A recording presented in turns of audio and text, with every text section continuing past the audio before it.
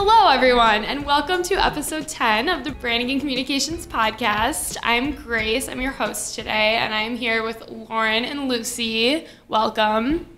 Thank you, Grace. Do you guys want to say your titles here and what you do here for me, please? Sure.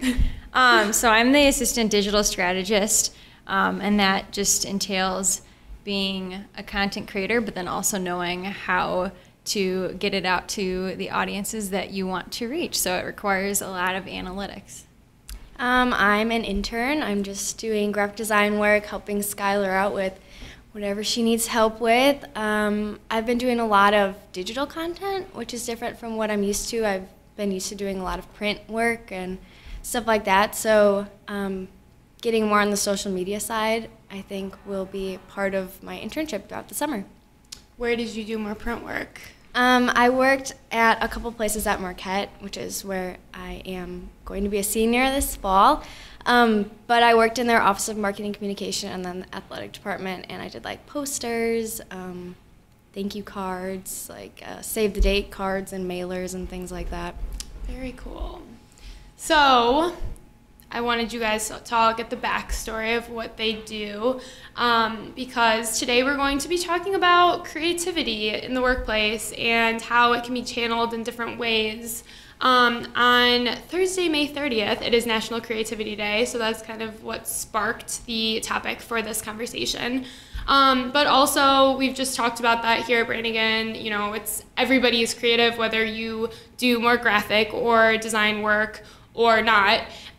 You have to use some form of creativity throughout your day. And so, yeah, we're just gonna have a great conversation about that. So Lauren, going back to the things that, you do here, how do you think that you're creative or not? And maybe can you talk about how you get to a point of something or a completed project? Yeah. So going into this a little bit, I was already thinking about just, I always used to consider myself more of a creative person and a right brain person, because I feel like they tell you when you're younger, oh, you're a right or you're a left brain person. So you're either logical or you're whimsical. And I considered myself the latter of the two, which is interesting now that I'm more in the analytics side of things, which happened, I guess, throughout grad school for me, just being interested in finding out the bigger why. But I feel like there's not, like when you're trying to figure out, let's say, who you want content to be targeted towards, it's not necessarily just analytics. There has to be some creativity in that. So you have to be creative enough to be able to figure out, hey, maybe I think that this type of person would be someone who would respond well to this content, but then you have to take that and then be able to research that further, because you can't just play a guessing game, I guess. So I think it's a little of both that's involved in the process, and you can't just be logical minded to choose a target audience, and you also can't just be creative and then leave everything up to chance. Best of both worlds. Mm-hmm. So it's a little, yeah, it's a combination. Yeah, no, that's good. What about you, Lucy? So I, throughout school, have kind of came to the same conclusion as Lauren has, where you can kind of start with an idea, but you have to take a more analytical approach in order to have a more like successful design, I guess.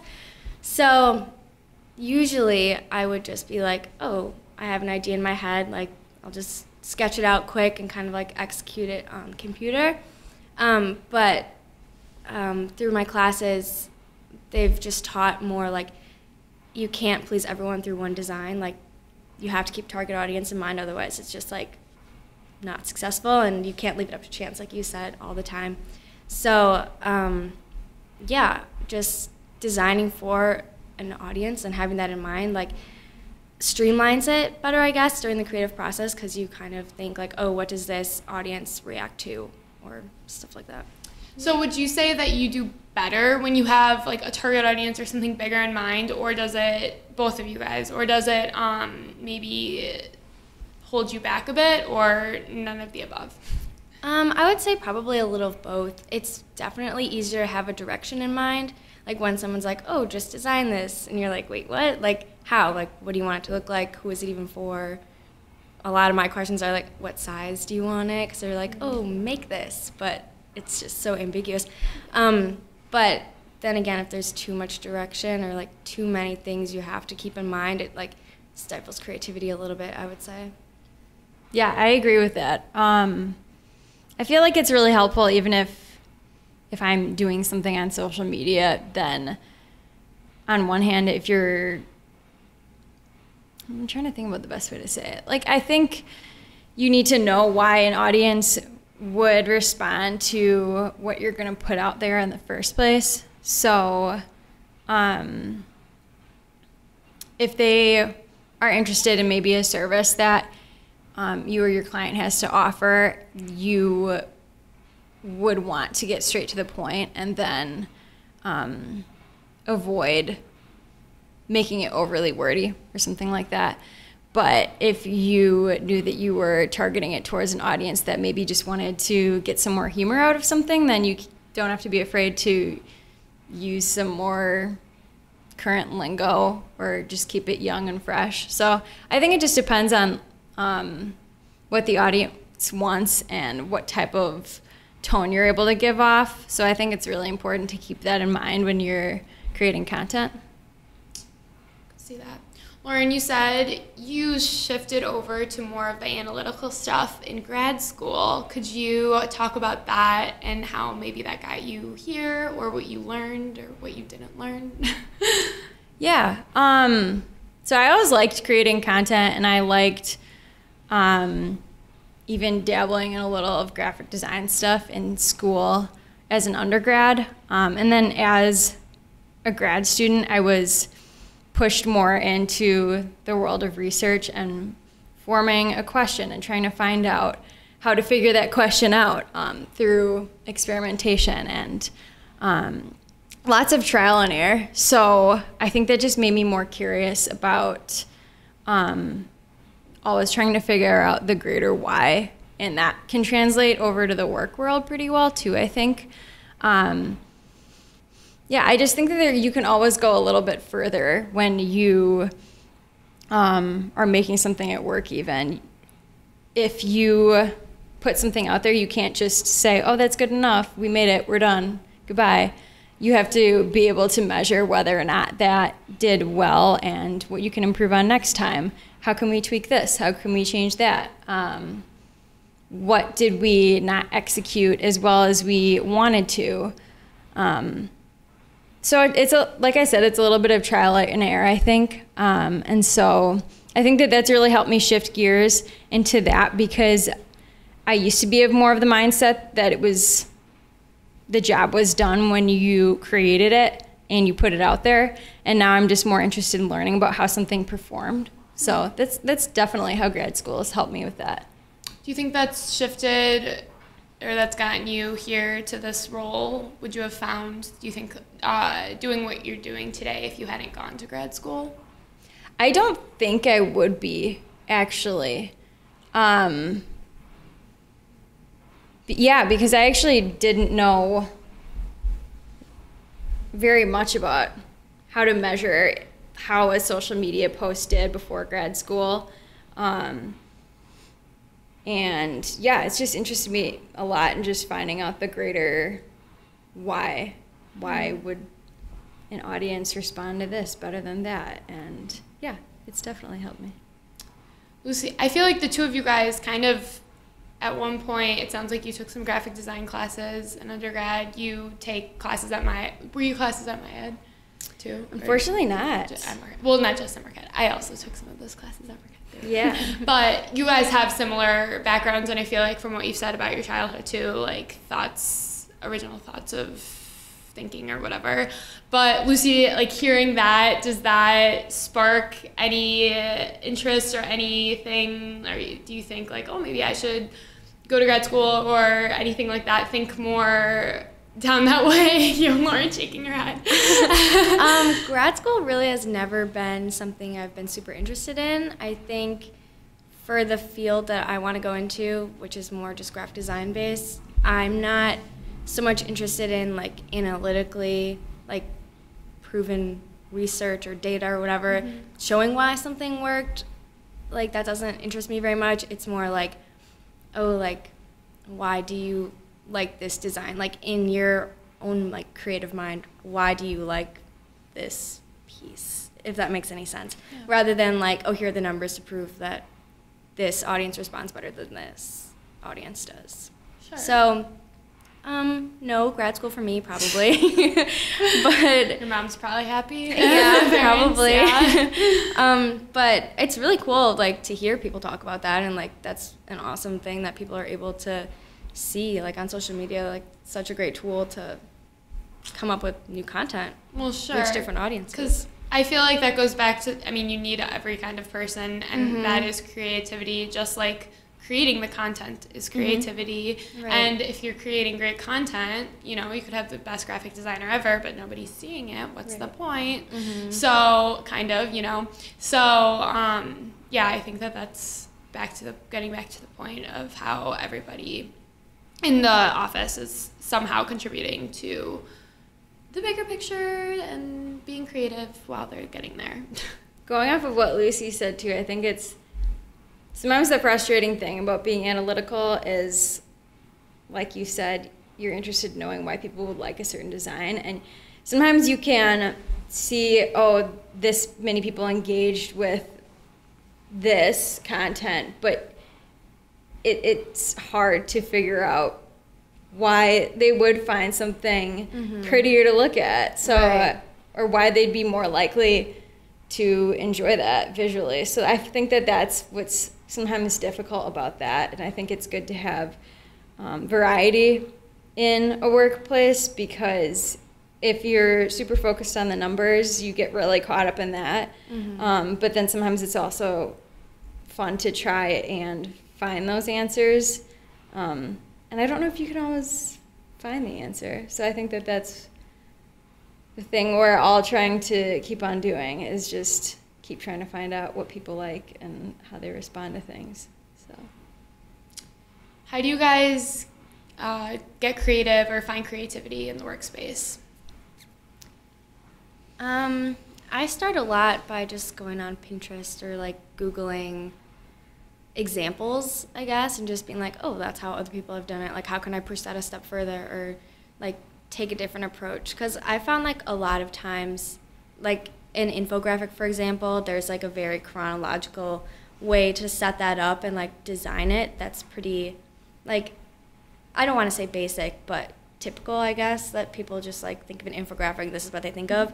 But like just doing a quick search on Pinterest, like there's so many different ways to format it and like to use different graphics to show measurement, I guess, or whatever you're trying to convey. So I just getting examples and seeing what has been done and what has yet to be done is a place that I would start usually. Sure. Shout out to Pinterest. Yeah, I was gonna say. We all use you. That's hard.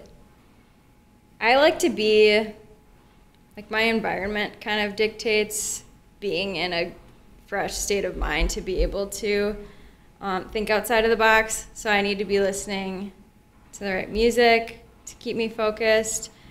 And also a lot of online research. So if it's anything visual, Pinterest, again. But also just seeing what other brands are doing out there, and what other digital strategists out there have done and what they've seen has worked for them. Because the hard thing about analytics is sometimes there's not just one right answer, and there's a lot of different ways to come to a conclusion about something. So it's just pulling from what you may have seen on the internet and then trying to come up with the best strategy for yourself, because you can't just follow a 5-step way to figure out your answer. You need to figure out how it's going to work best for the project that you're working on. So, Sure. I can relate with the environment thing. I feel like I'm very perceptive to natural light. Definitely. Perceptive. Which we don't have much of lately. Yeah, so. not really. But the conference rooms are a nice option. And today they seem to be the coolest option because it's very hot in here. So we don't have any AC. So that's good at least. I don't know, despite the natural light outside. Well, getting back to the topic. So going back, you mentioned like your childhood and things that you identified yourself as growing up. Could you each give me like 3 words that you've always kind of identified with, or that maybe have like trailed throughout your life as like, oh yeah, I am these things, just out of curiosity? Mm-hmm. Thank you. I know one word. I'll have to think on the other 2, but like super basic as it is, creative has been always one that has kind of followed me. My dad is a graphic designer, and I used to go to work with him when I was a kid all the time. And I never knew what he did. I just knew that he was like an artist, very broad, but that's what I thought he did for a living. So like I had that identity as well, and just kind of took a lot of inspiration from him and like what he was working on, and his profession as an artist I thought was cool. And then I took design classes in high school, and like I was in middle school, and I loved art class and like the art projects and all that good stuff. And then yeah, so I kind of was on this graphic design track, I guess, for a while, and then that's what I pursued in college. Now I'm here, and it's something I'm gonna stick with probably. Very consistent. Mm-hmm. I'd say similarly, I always thought I was more artsy. I loved art class. I loved drawing through high school. And I also was a huge book nerd and still am. So I think I've just been really someone who just likes the idea of people expressing their ideas through written word and through pictures and all of that, and just the idea of storytelling. So as much as analytics maybe don't seem like they're in line with being artistic, I think it kind of does in a sense, just because I'm interested in how someone could tell their story, and I think that's a lot of what content creation is. And the analytics side is just being able to fine-tune that and tell your story in the most effective way. So yeah, I still love to read, and I still love art, and I think that analytics is just a way of doing that in a different way. I have a question. Do you guys consider yourself brainstormers? Do you like brainstorming? Yeah, I think brainstorming is something that is necessary no matter what you consider yourself, whether you consider yourself more or less creative. I think there's always a period where you have to sit down and gather your thoughts before you get started in a project, because I used to not be that kind of a person, because I'd just dive into it and I'd be overexcited and I just want to get the job done. But then you find yourself at a standstill and you've done all this work, and then you realize that you need to go back and rework things, which you still have to do even if you brainstorm. But I think that you go into things with a more collected mind if you think about all the different ways that you can go with something before you start. So yeah, I think it's really important to do your research and just sit and make a mood board or whatever you have to do before you get started. What are some things that you think about before doing something? I don't know, what you could choose whatever project you want, but what are some things that come to mind first? Yeah, sometimes if it's to do with making a social media post, it's best to just go to the source, go on social media, get inspiration from a brand that is in a similar industry as the one that you're making a post for, and see what kind of things they're coming up with, see how people respond to it. And sometimes that'll spark your imagination a little bit. If you want to get people to engage with you, is it best to ask a question or Maybe post a poll, something like that. Just seeing how other brands are doing it is sometimes a really good way to go. I never really was a huge brainstormer up until this year. I took a course over at MyEd, and the teacher was really into research, which I was like, what does that have to do with design? What class was it? It was communication design 2. So, okay. Yep. I was super not into it. I did not want to do the research because I was like, I'm not writing a paper. I'm not trying to come up with any sort of data. It was like a project that just wasn't for any specific client. It was just to do it for the class, basically. So I was a little bit irritated about the research part, but it made me realize the importance of brainstorming. And I came here, and on my first day, I sat down with Griffin and Skylar, and they were like, okay, here's a project. And then they instinctively started brainstorming, and I was like, what's happening? I was like, you're not just gonna give me the project and be like, okay, go for it, because that's just kind of what I've been used to, I guess, just diving right in.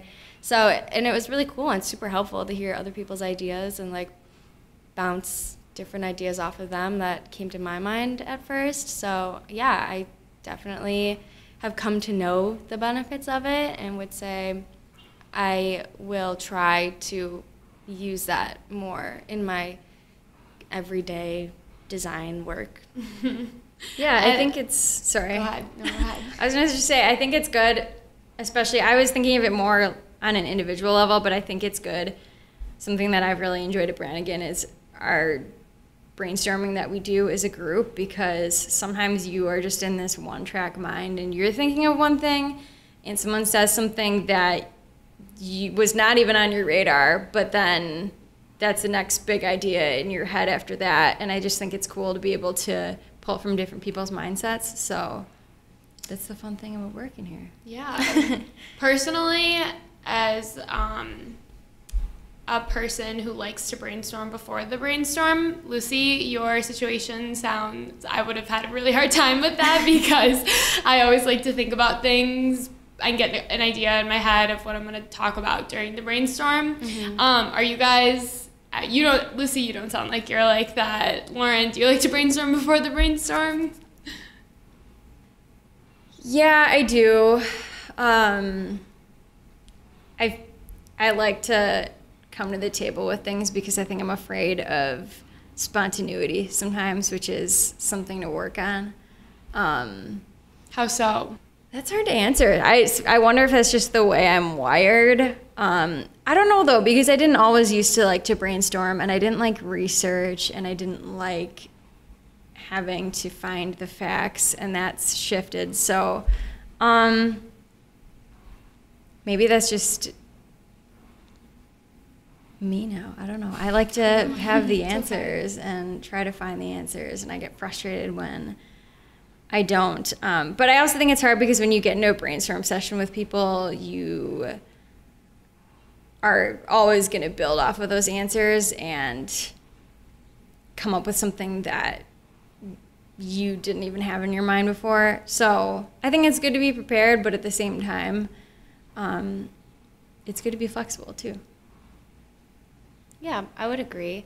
I wouldn't say like I'm not a person who like doesn't ever brainstorm before the brainstorm. I don't like actively think, oh, I have to come up with some ideas before I go in. Like usually if there's a project that's been given, I'll start thinking like while the person's giving the project to me, I'll be like, okay, like if it's this kind of media, maybe I should tackle it like this sort of way, or like have a concept idea in mind and then just kind of walk into the brainstorm with those already in mind. But it's not something I sit down and like brainstorm by myself before I brainstorm with others, if that makes any sense. Yeah. No, yeah. Totally it okay. does.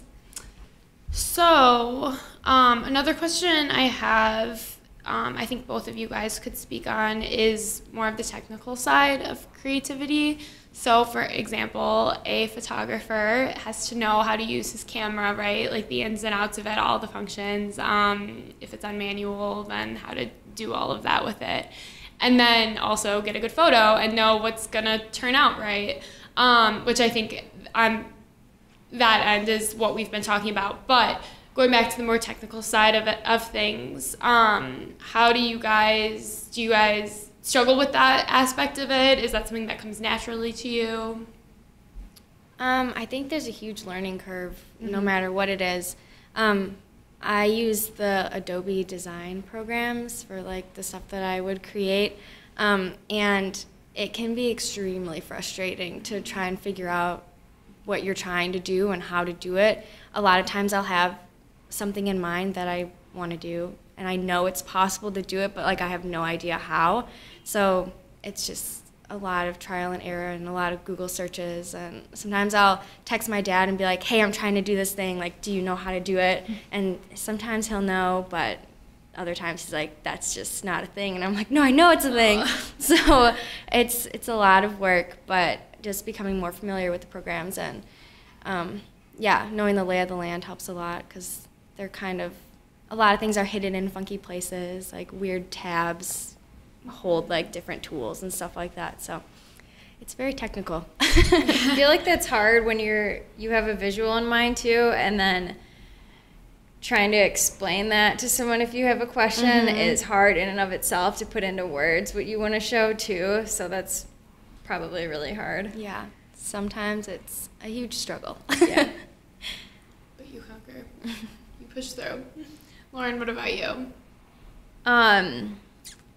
I think with digital media, it's something that's always changing, even in the last few years. And so that's something where you can take a class on Google Analytics and how to navigate that, but then that might even be changing in the next couple of years. And so you have to just stay on the cusp of what's new and what people are talking about and what's relevant. And so, like Lucy said, thank God for Google, because sometimes that's how you can figure out your best information.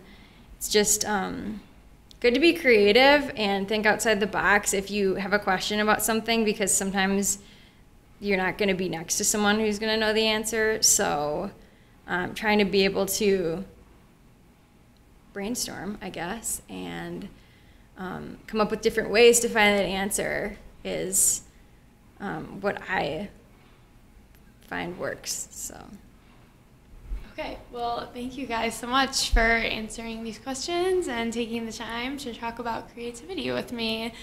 thanks, Grace. Yeah, thanks, Grace.